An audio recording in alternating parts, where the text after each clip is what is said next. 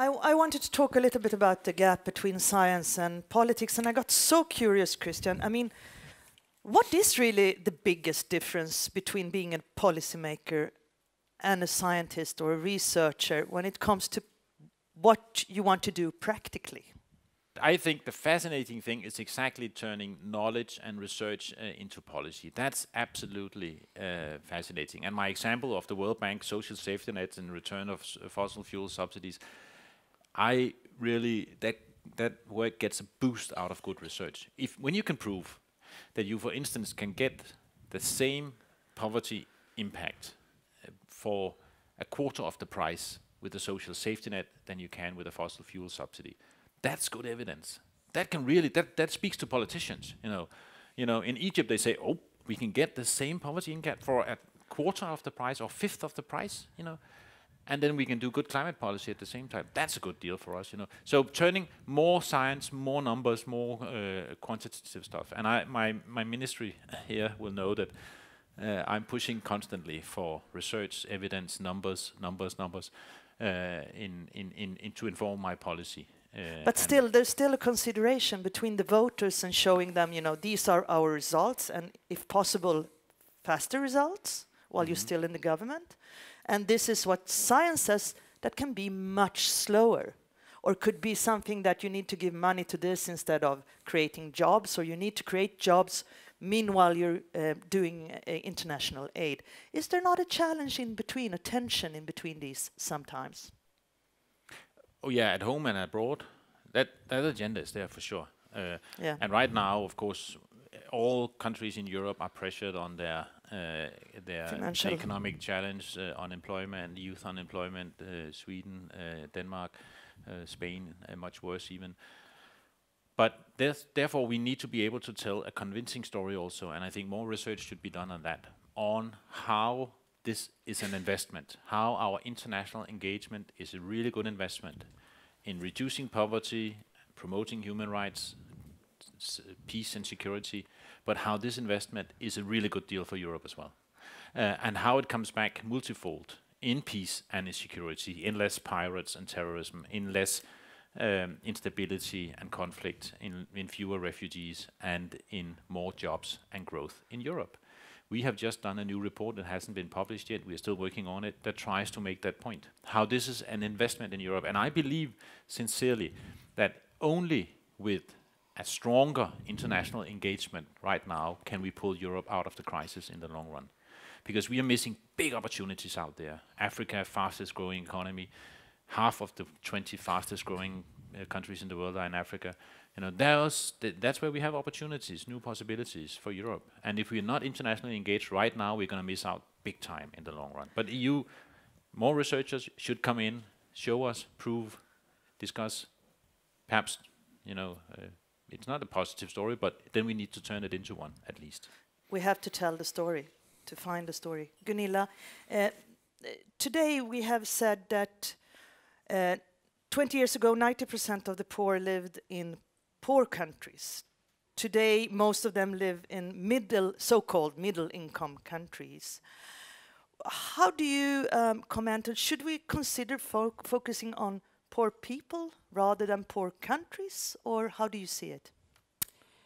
Well, I think we can do both, but it's also to see that we have a division of labor. I think what I've said for the Swedish development assistance is that we should address people living, poor people and oppressed people living in low-income countries. But of course, most of our investments goes to poor people in middle-income countries, hopefully to people in the middle-income countries. But we also still, in our area, lack some good evaluation, some good results. We don't have enough data. We have to be much better in collecting data and prove the evidence back home to our voters, because we still have, and I would like to touch a little bit upon this with research, because sometimes who are coming from a farmer's family and didn't do any research in my young years, I really looked into reality. But the problem when doing development assistance is that you're doing it from your own prejudice back home, and your voters are also from here, and they are fed by Swedish news and media, So it's not always that the science and the evidence are trickling down. And sometimes the science, as I see it, is not really designed for politics. Even though we are coming from the Nordic countries where we do believe in science, that has made a fundamental basis for our welfare state. What do you mean that science? We are realistic. What do you mean that science is not made for politics? No, but How do you mean? sometimes when you have a good report, you have really to translate it 4 times in order to make it for those people that are working with development assistance, or to my friends in the Swedish Parliament. It's really, because sometimes there is an academic discussion going on that is not for people that are making the decisions. And here we have to have Swedish Parliament with us. We have to have, and sometimes I feel that there is a huge gap.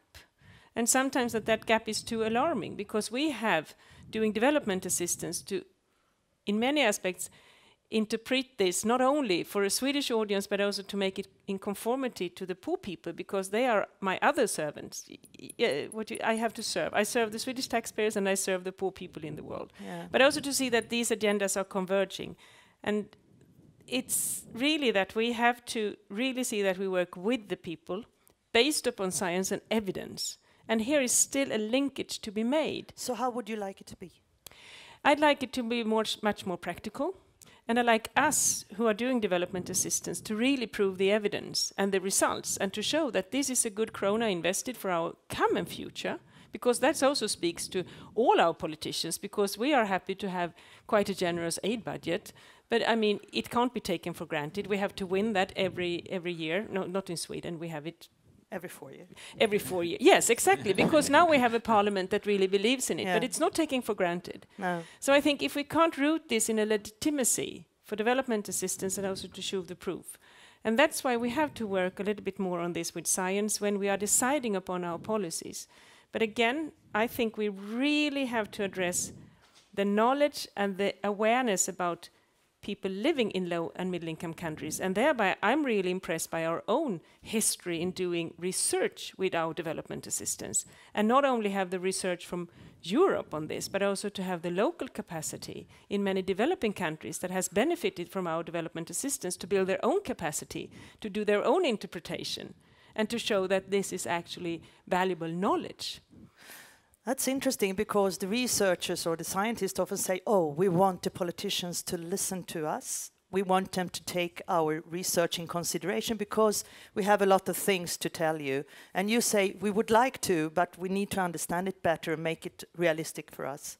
So there is a possibility here. Yeah, but it takes 2 to tango. I think we should be You better as tango? politicians. Oh. But I think also that researchers have to realize in what conditions political decisions are made these days. Okay. Before I let the audience in, I'm very proud to welcome Mr. Stephen Nana Atto-Arthur. He's a member of parliament in Ghana and a former minister, a local minister and mayor, and he is here with us today. An applaud.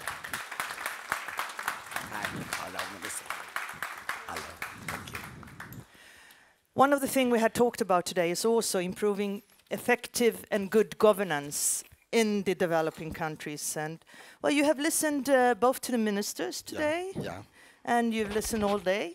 Yeah. So, are we on the right track, in the right direction? Do you think? Yes. Thank you very much. But before I get there, let me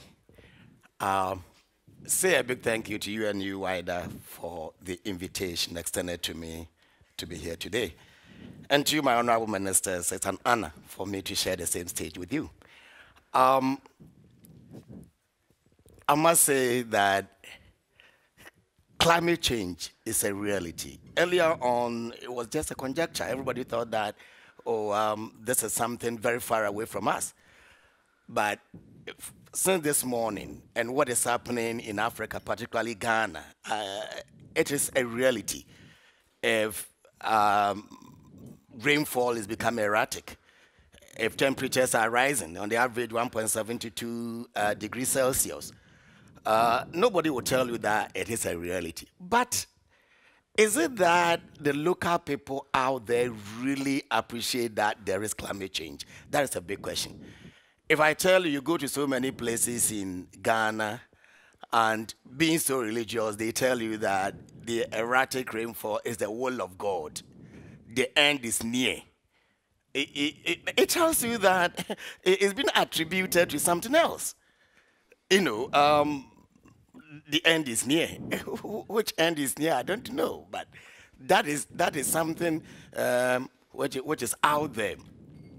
It also tells you that most of the response from our areas, to me, is becoming more of responding to international aid architecture reporting sort of mechanism.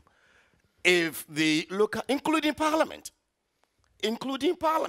how many times do we go out there and talk on platforms, podcast platforms, about climate change? It also tells you that we, myself, in Parliament, institutions and others, need to build their capacity to even be able to talk about climate-sensitive budgets in our Parliament.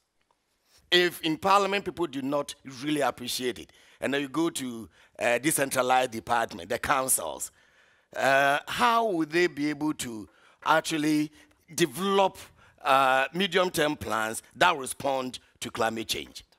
But again, the debate which has also come up, I listened to it here when the Honorable Minister from Denmark spoke on tariffs, for instance, removing tariffs. About 15 years ago in Ghana, we saw this threat of climate change. And for that matter, we subsidized LPG, liquefied petroleum gas, so that a lot of people will not be continuing felling trees for firewood, but then they will be using gas. The development partners, the Bretton Woods institutions, are telling Ghana that, look, if you don't remove the subsidies, this and that, you're not going to get them any longer. For that matter, this year, we removed subsidies from liquefied petroleum gas. You go to rural areas, people have gone back to cutting down trees for firewood. So that debate about subsidies do not get to the poor is something that perhaps will be with us for some time. It is true this morning I heard from Cesar that aid flows have been continuing to Africa, and she made mention of Ghana. It is true. But the bad news is this. From 2012 to 2022, the 10-year period, development partners have signed a compact with Ghana saying that Ghana has suddenly become a lower middle income country. There is oil found in Ghana, and for that matter, by 2022, aid will cease. From 2012 to 2022, it will be waning until it ceases by that time. How then would you be able to mitigate some of these challenges that climate change will definitely bring to us? That is a big question. What would you like to see now from the aid donors? I mean, you have. I think that the dialogue that Honorable Ministers made mention of is very, very, very important. It has come to be like it is country-owned, but is it really Ghana-owned, or responding to what the NIDA, what CEDA, what USAID, and others really want Ghana to do? So that aspect of country-owned, I don't really think we own it. We're responding to what the development partners want us to do, to a large extent. Yeah. But a dialogue that has come up here, I think is very important. If both of us sit down, we agree that, look, this is the way the people of Sweden, the people of Denmark want it to be done. This is the way Ghana wants it, want to see it. We meet at that level. I think it will solve the problem than, responding to perhaps, call it the powers that be. We also talk about multilateral versus bilateral.